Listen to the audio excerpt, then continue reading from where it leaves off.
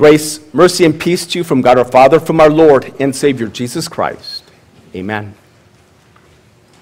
Dear friends in Christ Jesus, do you like to say you're sorry? Do you find it fun to apologize? I'm guessing that most of you would say no. Many of us find it hard to apologize. And why? It's because by doing so, we make ourselves vulnerable to others. We fear that if we admit our guilt, if we admit we've done something wrong, then it can be held against us. Do you like to share your faith with others? What about when you're picked on for it? What if you were being tortured for believing in Jesus? Would you find it easy to witness to others about Jesus? Today, God encourages us through the Apostle Peter, telling us that it's easy to apologize to God. It's easy to say, I'm sorry to God, because we already know how God's going to respond according to his mercy and love, which we don't deserve. We know he's going to forgive us for Jesus' sake. And our baptism reassures us of this. And it's as we realize this forgiveness that is ours full and free, then it becomes easier for us to share our faith with others. Let's listen once again to God's words of encouragement through the Apostle Peter for us today. 1 Peter 3, verses 15 through 22. But in your heart set apart Christ as Lord. Always be prepared to give an answer to everyone who asks you to give the reason for the hope that you have. But do this with gentleness and respect, keeping a clear conscience, so that those who speak maliciously against your good behavior in Christ may be ashamed of their slander. It is better, if it is God's will, to suffer for doing good than for doing evil. For Christ died for sins once for all, the righteous for the unrighteous, to bring you to God. He was put to death in the body, but made alive by the Spirit, through whom also he went and preached to the spirits in prison who disobeyed long ago, when God waited patiently in the days of Noah while the ark was being built. In it only a few people, 8 in all, were saved through water. And this water symbolizes baptism that now saves you also. Not the removal of dirt from the body, but the pledge of a good conscience towards God. It saves you by the resurrection of Jesus Christ, who has gone into heaven and is at God's right hand, with angels, authorities, and powers in submission to him. Again, here we have God, through Peter, reminding us that it's easy for us to apologize to God, to say we're sorry. And why? Because we don't have any fear of God's wrath or the condemnation for our sins. Peter tells us, for Christ died for sins once for all, the righteous for the unrighteous, to bring you to God. Jesus paid once for all that debt that you and I owe for our sins. Think of all those things we do wrong, from the littlest gossip, at least in our eyes, to the greatest thing we've done wrong that fills us with guilt to this day. All those sins that we've done by keeping our mouth silent when the opportunity was there to share our faith with others. All those sins cried out for hell's punishment. And yet what did Jesus do? He took that punishment on himself on the cross to take those sins away. So now we are forgiven in Jesus. And even more than that, Jesus rose from the dead. Peter tells us he was put to death in the body, but made alive by the Spirit. Easter is the proof that that payment that Jesus made was enough to take our sins away. You could say that Easter is God's receipt to us that salvation is ours. And then that glorious God of grace gave us faith to receive all those blessings Christ won for us. And he gave us faith through our baptism. As Peter tells us, baptism that now saves you also. not the removal of dirt from the body, but the pledge of a good conscience toward God. Baptism saves you by the resurrection of Jesus Christ. And look what he's telling us about baptism. Your baptism, my baptism. Baptism is not just a simple ceremony. It's not just something that's symbolic. It's not just an act of obedience towards God. No, it's God's act of mercy toward us. Through baptism, the Holy Spirit creates and strengthens faith in our hearts so we can see all Jesus has done. And even though it defies our logic and reason, it works trust in our hearts to cling to Jesus' cross, knowing that's what saves us. It's the means by which God gives his grace to us. When Martin Luther was finding his life filled with despair or danger or temptation, he looked to his baptismal certificate that he had hanging on his wall. And then he would say, "I am baptized." That baptism of his was his source of comfort and hope. And it's your and my source of comfort and hope too. Now look at the beautiful picture of baptism that the Apostle Peter uses here in our text. He speaks about Noah's ark.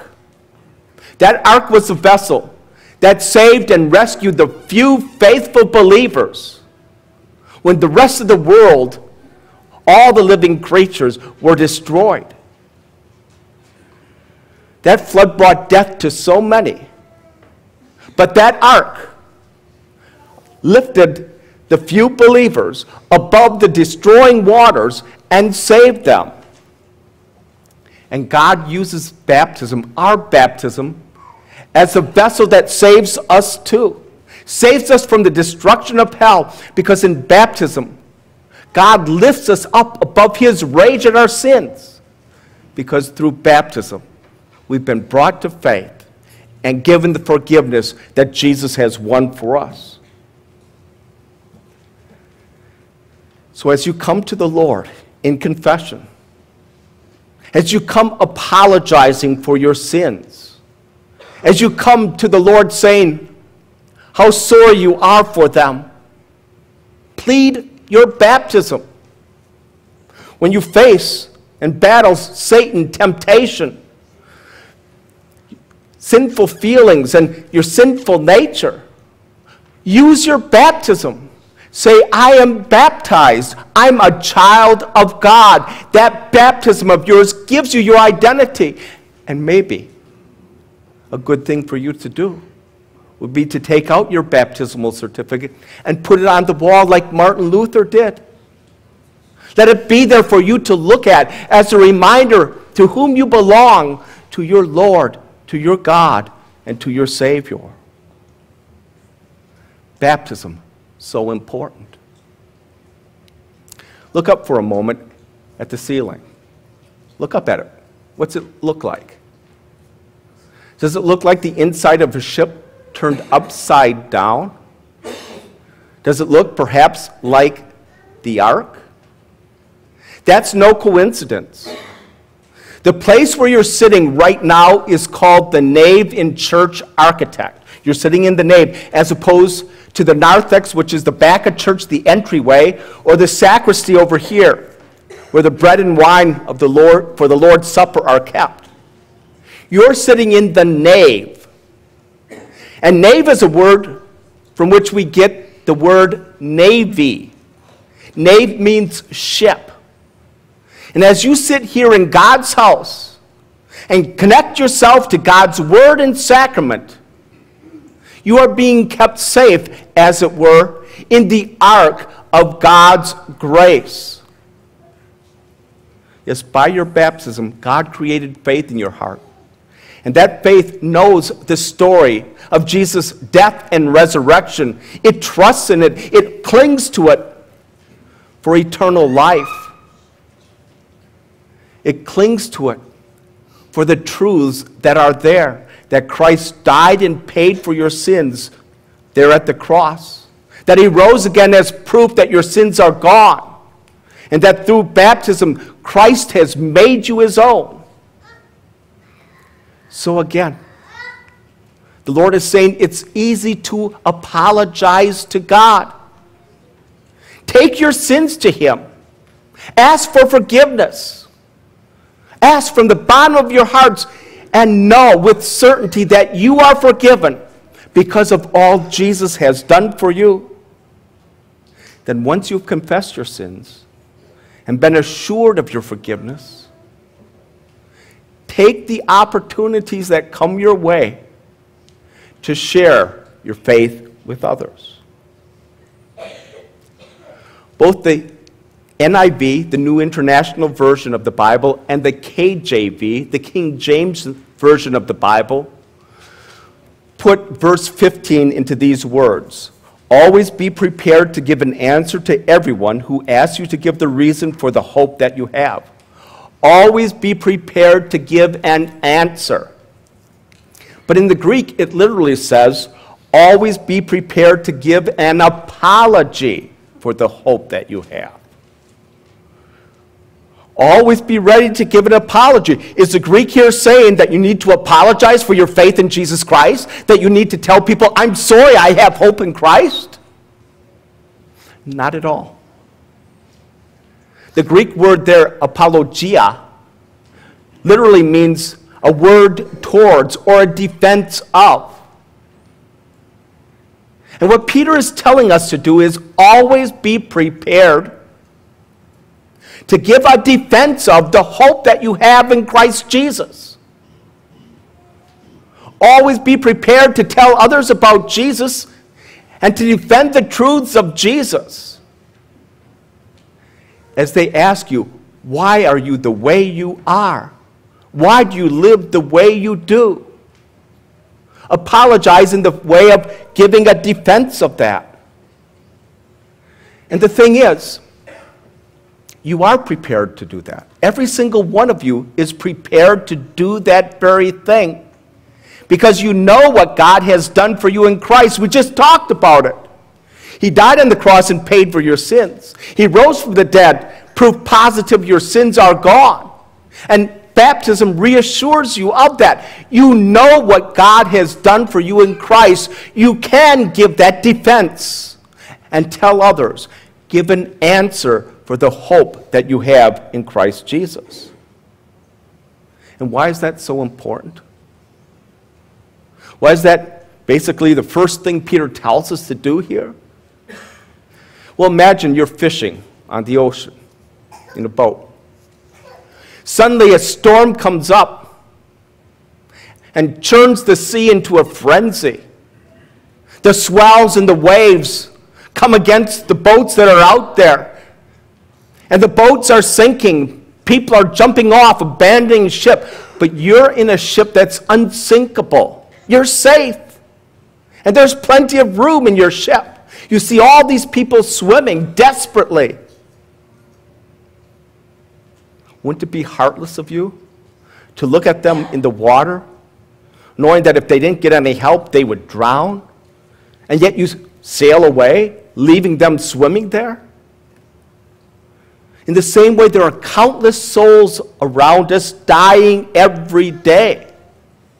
And most of them are going to hell because they don't know their Lord and Savior. But we're in the ark. We're in that unsinkable ark. It can't be sunk by sin, death, or hell. And there's plenty of room. So let's tell others what God has done for them in Christ. Let's tell others about the wonderful hope that we have. And it's a hope that isn't on our own strength and goodness, but on Jesus and what he has done. Let's rescue them from the sea of guilt and sin so that they don't end up dying in hell. And as you do this, don't just tell people what God has done for you. Tell people what God has done for you in Christ. Now, God may have helped you in so many ways with your life right now. He may have helped you quit smoking, quit drinking. He may have helped you become a better parent or better spouse. He may have helped you make the team or pass the test. All wonderful things. But if you tell others what God has done for you, just these earthly things, what happens when you slip up? What happens when you go back to smoking or drinking, when you're not the perfect parent or spouse, or when you don't pass the test or make the team? If all you've been doing is talking about how God helps you in this life, wouldn't your friends then imply from these slip-ups that God doesn't care for you or God isn't with you? No, tell others what Christ has done for you, or what God has done for you in Christ. In gentleness and respect, tell them all that He has done to save you from your sins, His death, His resurrection, the fact that He suffered the very hell you deserve. Tell them what Christ has done for you and how that motivates you then to live for Him, and how Christ is there for you even in life's slip-ups. Even if you do begin smoking again or aren't the perfect parent, the Lord is still there to forgive you and hold to you. And as you tell them what the Lord has done for you in Christ, then tell them He's done the same for them.